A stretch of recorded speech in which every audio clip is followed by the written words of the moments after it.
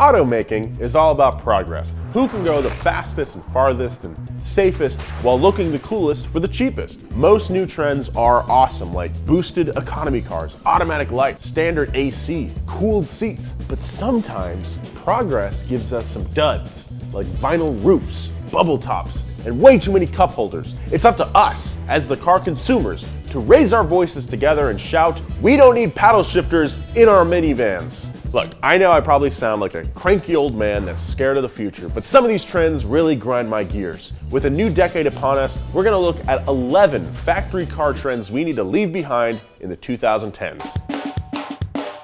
Before we get into it, make sure to hit that like and subscribe and let us know in the comments what car trends bug you. Let's start with the one feature that's in basically every new car nowadays, from econo boxes to luxury SUVs. Touchscreens are cool-looking centerpieces for your dash. Luxury brands are pushing the boundaries though, seeing how much of the driving experience can be controlled through a single touchscreen.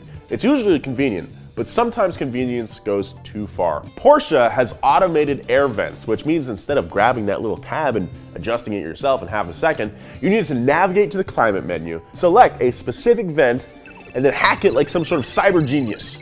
But the worst offender here is Tesla. In some newer models, you gotta use the touchscreen to open the glove box. How unintuitive is that? "Oh, sorry officer, my touchscreen is broken and my license and registration are in the glove box." Besides, a glove box necessitates driving gloves, right? And good luck using a touchscreen with your cool ass gloves on. You do have to wear fingerless gloves to use them. I wore fingerless gloves in high school.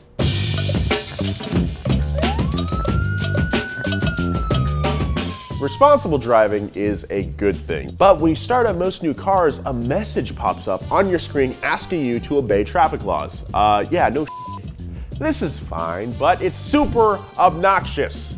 The worst offender is Subaru, who has a disclaimer screen that won't go away until you press agree. Way to shield yourself from liability, Subaru. I'm sure you've avoided at least 2 frivolous, unwinnable lawsuits. I love the driving experience. My favorite part is when I sign a legal waiver every time I start my car. Sure, the message goes away after 5 seconds, but that's 5 seconds I could have spent opening my glove box on my touchscreen. Vents cool your engine and help it breathe. There have been some extremely sweet designs to put an aesthetic spin on this necessity. For example, look at the hood scoop on the 1969 Mustang. It looks amazing. You know what's not as amazing? Vents that don't do anything. Worst offender, the Honda Civic Type R. There are no holes in these vents, which means they ventilate nothing. They're just there to give you that cool street racing aesthetic while providing a little extra drag. If your car doesn't have fake vents, but you still want to make it suck, you can buy these stick-on vents that tell the world, hey, I didn't get enough oxygen as a fetus, and now I'm denying oxygen to my car. Reverse lights were a great idea. They're a simple, automatic way for you to communicate to other drivers, "Hey, I'm backing up over here." Who's our worst offender? GM. On some newer Chevys, if you remote lock your car, the reverse lights come on, and they can be set to stay on for 2 minutes. Why do they do this? This is so pointless. Knock it off, GM. If luxury cars have proven anything, it's that people will pay more for better stuff.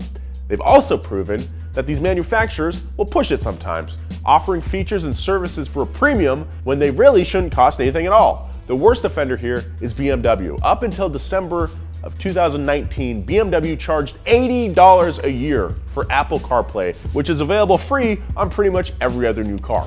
After public outcry, BMW finally stopped charging for this universally free feature, which means BMW is at least listening to people, so that's pretty good. I'll give them credit for that. But if you can't offer free things for free, I guess just make your car cost more. That's right. BMW, I demand that you make your cars more expensive. BMW subscription services don't end there though. You can get in-car Wi-Fi for $20 a month, real-time traffic information for $6 a month. You can remote start and lock your car with your phone for $20 annually. There's a concierge service for $100 a year. You can even subscribe to the car itself for as low as $1,000 a month. You can get BMW Access, where a BMW is delivered to you wherever you are and whenever you want. It comes with a full tank of gas, insurance is included, maintenance is taken care of. It actually doesn't sound that bad. Right now they're running BMW Access as a pilot program in Nashville, but to be honest, I'm kind of interested to see how it shakes out. It could potentially change the way the car industry operates. Either way, I'm glad BMW stopped charging money for something that should be free. Safety features are well-intentioned, right? I love my safety, but sometimes they can be annoying, like a mom, or if you're lucky, a dad. Not everything done in the name of safety, though, is a great idea. For example, today most new cars will beep at you if it thinks you're doing something unsafe, which is fine, I guess, unless you're not doing a thing that's unsafe. For example, if you put something heavy enough in your passenger seat, it'll beep at you until you fasten that seatbelt. Not helpful, because that's where I keep my rocks. The worst offender here is Toyota. When their cars are in reverse, some Toyotas will do the reverse beep, like you're backing up a van, right? But the beep is only inside the car. Who are you warning, car? I know I'm going backwards. I'm pulling into my narrow-ass driveway. I have to live in a cramped place because I moved to LA and make internet videos with my friends. We want to stream me. I'm following my dream. Most automakers have started messing with the standard PRND automatic shifter, introducing shifter dials or digital shifters. Like any new technology, there have been some reports of the new design being confusing, imprecise, or finicky, which begs the question, why change it at all? If it ain't broke, please don't break it for no reason. If you talk about autonomous vehicles enough, you'll hear about how they're planning on integrating social media into your car and how you can communicate with friends or tweet blooper vids while your car does the driving for you. But in my opinion, until the task of driving is fully automated, social media belongs nowhere near a car. But tweet that to the worst offender, Porsche, who integrated Twitter into Porsche Connect, their onboard user interface. If you have a Porsche, everyone in your life probably already knows that you have a Porsche. That's why people get Porsches, right? They don't need to be reminded every 10 minutes, and you don't need to look at Baby Yoda memes on your touchscreen when you can just scroll through Twitter on your phone while you're driving, right? Look out for that tree! Like what? If police are gonna pull you over for looking at your phone, why the hell would a manufacturer put a big ass phone in your car that they're gonna make you look at? This is the dumbest shit that's on this list. I can't even believe this. My tweets, however good they are not worth your life. However, they are worth that follow at Nolan Sykes on Twitter and Instagram. As gas engines get more efficient, they can produce the same power with less wasted energy. This means engines are getting quieter, but drivers associate noise with power. We love that rumble, right? No argument there. Car makers realize this. We have a lot of worst offenders here, BMW, Volkswagen, Ford, and others that are piping fake engine noise into the cabin. Look, I like the sound of an engine, but not like this. Gesture control might seem like a cool idea, right? You wave your arm to answer the phone, you twirl your finger up to turn up the volume, you do this to outrun the cops. That's offensive.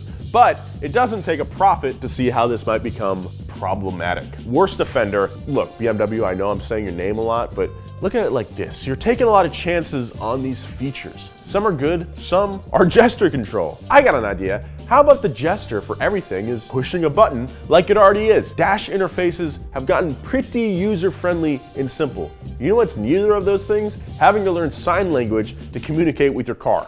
I'm swiping left on that idea. Some crossovers are awesome, like the El Camino or the Subaru Brat. What makes those so awesome is that they take two extremes of the consumer car spectrum and force them together, as twisted as the people who drive them.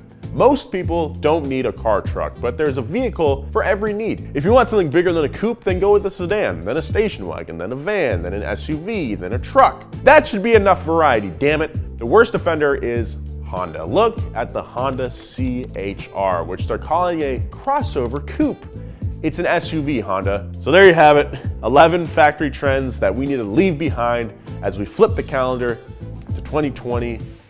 Hey guys, we made a show called Car Wars. It's the donut gang going against some of your favorite YouTubers like MatPat. I was 1 point away from failing my first ever driver's test. We did some crazy challenges. So as fast as I can, I want to win. I don't want to eat that chip. So Loser had to eat a very spicy chip. Victory is sweet, but defeat is spicy. Yeah. Spoiler alert, I had to eat it a couple times. Very spicy, very uncomfortable, but very fun to watch. So please check it out, Car Wars. It's on YouTube and Facebook right now. It was a lot of fun. Hey, I'm backing up over here. Hey, I'm backing up over here.